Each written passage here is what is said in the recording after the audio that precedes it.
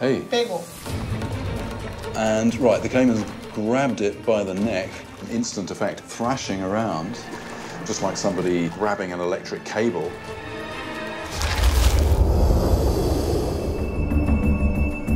While fishing for bait and trying to free a snagged line, I'm startled by what I find, because I may have just stumbled across one of these deadly creatures. Here. Here. But it's a case of mistaken identity. It's actually not an electric eel, that is an eel. This is a musum. It may look like a true eel, but it is in fact another elongated fish. For a moment there, I was worried. I saw this long snake-like thing on the line, and I wasn't hanging around to have a closer look. I was out of the water. If this was an electric eel this size, that could be potentially fatal. Strange sort of admission to make. I'm actually glad that wasn't the fish that I was after. Even with a flashlight and a headlamp, I'm straining to see more than a few feet.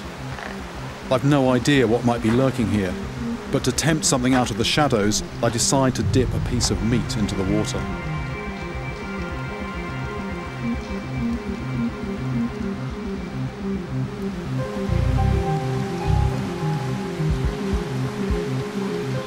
Straight away, an eel emerges.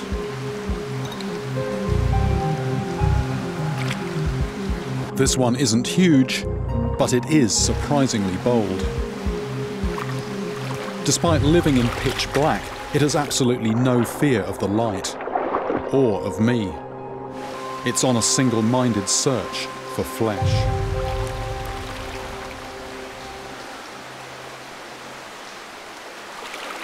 Yet this carnivorous instinct doesn't, on its own, make the longfin a killer.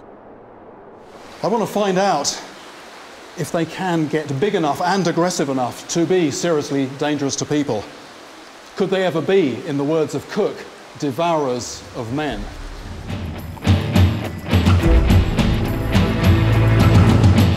An eel this size can deliver a shock of 650 volts. That's enough to stop my heart in seconds.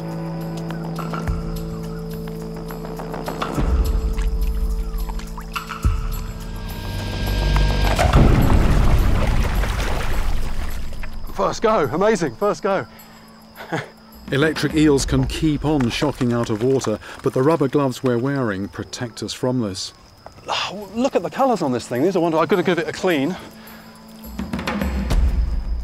That is, it's doing a sort of, it looks like a muscle contraction, spasm almost. That's when it's actually shocking. Because electric eels get most of their oxygen from breathing air, they can stay out of water for long periods of time.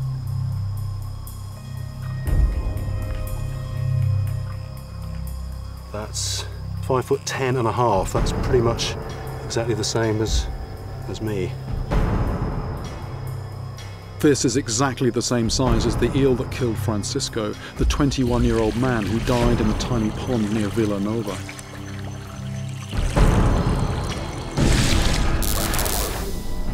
If I wasn't wearing these rubber gloves, I could be dead too. It's over 100 degrees and I don't want the fish to overheat, so time it went back in the water.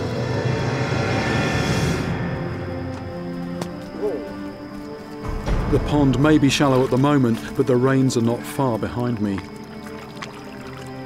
The waters will soon rise, giving this eel the freedom to roam once again.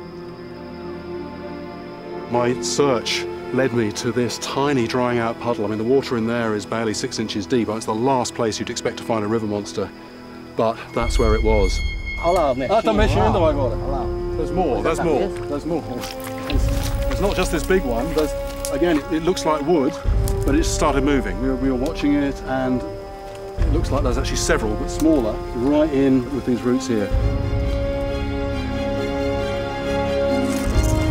I've just never seen anything like this before. It's like a tangle of bodies. I'm just trying to count the heads. The more I look, the more I see. I was thinking 10 or a dozen. I think there could be 20 down here. I struggle to get close. The eel writhes to get free. Finally, Bushy, the man who brought me here, I can see it, you can see it trembling, you can see it trembling. holds a live electric eel in his bare hands. He's just holding that, he's holding it. I've seen what these fish are capable of. I'm not too comfortable being this close. He says it is shocking. This is the fish that is responsible for killing people. And according to others, actually burning their skin. But looking at Bushy now, no sign of any burns. He's been holding this now for several minutes. I'm left with two possible conclusions. Either the Matisse have special powers, Because they have this understanding that I don't completely follow, scientists don't completely follow. or something else is responsible for the bizarre deaths. But this time, the Amazon isn't prepared to give up all her secrets just yet. And as long as there's mystery out here, I'll keep coming back.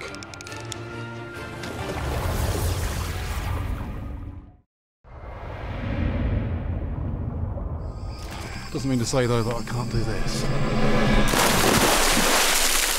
Chris, are you okay? Are you responding? Yeah, I'm good. Good. Right, we might need some first aid here.